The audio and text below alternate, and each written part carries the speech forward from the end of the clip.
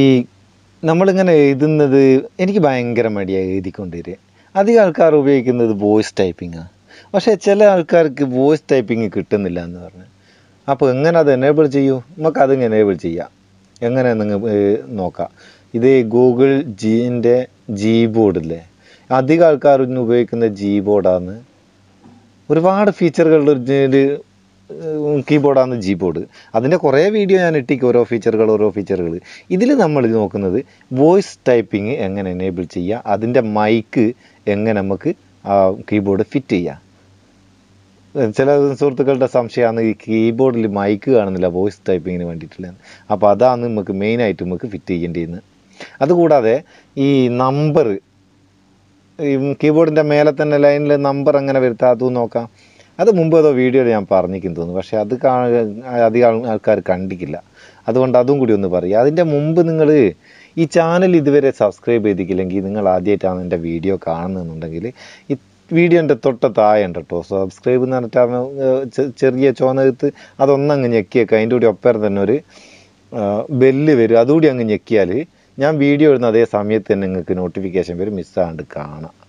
അപ്പോൾ നമുക്ക് വീഡിയോയിലേക്ക് പോകാം അല്ലേ. ഞാൻ വാട്സപ്പ് ഓപ്പൺ ചെയ്യാം. വാട്സപ്പിലല്ലേ നമുക്ക് നല്ല വാട്സപ്പ് ഓപ്പൺ ചെയ്തിട്ട് ഇതെന്താ GB വാട്സപ്പ് ഇത്, നമുക്ക് എന്ത് വാട്സപ്പാണ്, എന്താ എഴുതാനുള്ള സ്ഥലം കിട്ടിയാൽ മതി.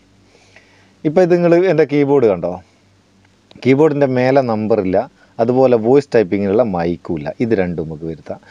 ആദ്യം നമുക്ക് വോയിസ് ടൈപ്പിംഗ് എനേബിൾ ചെയ്യണം. വോയിസ് ടൈപ്പിംഗ് എനേബിൾ ചെയ്ത് നിങ്ങൾ ലാംഗ്വേജൊക്കെ സെറ്റ് ചെയ്താലല്ലേ നമുക്കിത് ചെയ്യാനാവും. അതിന് ഇവിടെ ഇങ്ങനെ ഈ ഇമോജി ചിഹ്നത്തിൽ ഞെക്കി പിടിക്കുക, ഇവിടെ സെറ്റിങ്സിലേക്ക് കൊടുക്കുക.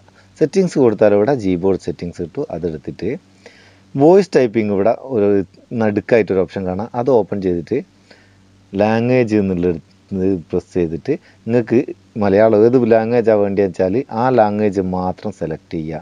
ഓൾറെഡി ഒരു ലാംഗ്വേജ് സെലക്ട് ആയിട്ടുണ്ടെങ്കിൽ വേറൊരു ലാംഗ്വേജ് സെലക്ട് ചെയ്യുന്ന നേരം ആദ്യമുള്ള ലാംഗ്വേജിൻ്റെ ഇങ്ങനെയുള്ള ആ ടിക്ക് മാർക്ക് ഒന്ന് ഒഴിവാക്കിയേക്കണം. അതിന് ശേഷം നമുക്ക് കീബോർഡ് ഓപ്പൺ ചെയ്തിട്ട് വീണ്ടും ആ സെറ്റിങ്സ് എടുക്കുക. സെറ്റിങ്സ് എടുത്തിട്ട് പ്രിഫറൻസ് എന്ന ഭാഗം ക്ലിക്ക് ചെയ്യുക. പ്രിഫറൻസ് എന്ന ഭാഗം ക്ലിക്ക് ചെയ്താൽ ഇവിടെ മേലെ തന്നെ കാണാം നമ്പർ റോ എന്നൊരു ഓപ്ഷൻ, അതൊന്ന് എനേബിൾ ചെയ്തേക്കുക. ഇത് എനേബിൾ ചെയ്താൽ നമുക്ക് ഈ കീബോർഡിലെ അക്ഷരങ്ങളുടെ മേലെ ഏറ്റവും മേലെ ലൈനിൽ നമ്പർ വരും. അതുകൂടാതെ താഴെ വോയിസ് ഇൻപുട്ട് കീ എന്നൊരു ഓപ്ഷൻ കാണാം, അതും എനേബിൾ ചെയ്യാം. ഇനിയിപ്പോൾ എന്തൊക്കെ മാറ്റാൻ നമുക്ക് കീബോർഡിൽ വന്നെന്നൊന്ന് പോയി നോക്കല്ലേ. ബാക്ക് വന്ന് കീബോർഡ് എടുക്കുക നമ്മൾ.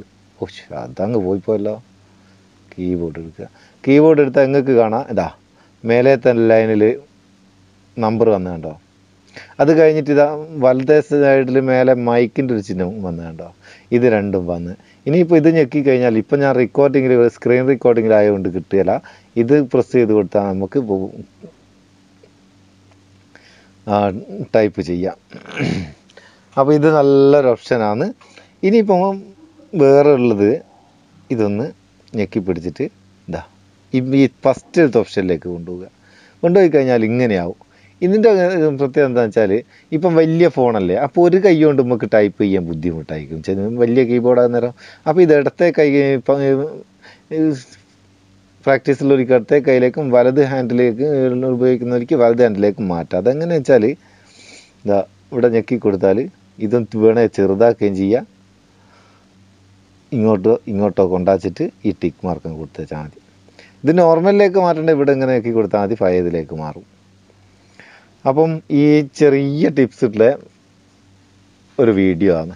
ഇത് നിങ്ങൾക്ക് ഇഷ്ടപ്പെട്ടിട്ടുണ്ടെങ്കിൽ, ഇത് അധികം ആൾക്കാർക്ക് അറിയുന്നതാണ്, അറിയാത്ത കുറേ ആൾക്കാരുണ്ട്, അവർക്ക് വേണ്ടിയിട്ടാട്ടോ ഈ വീഡിയോ ഇട്ടത്. നിങ്ങൾ അറിയാത്തവർക്കൊന്ന് ഷെയർ ചെയ്ത് കൊടുക്കണം. നിങ്ങളുടെ അഭിപ്രായങ്ങൾ എന്താണെന്ന് വെച്ചാൽ അതൊന്ന് കമൻ്റായിട്ട് എഴുതിയും കൂടി ഇട്ടാൽ ഒരു സുഖമല്ലേ.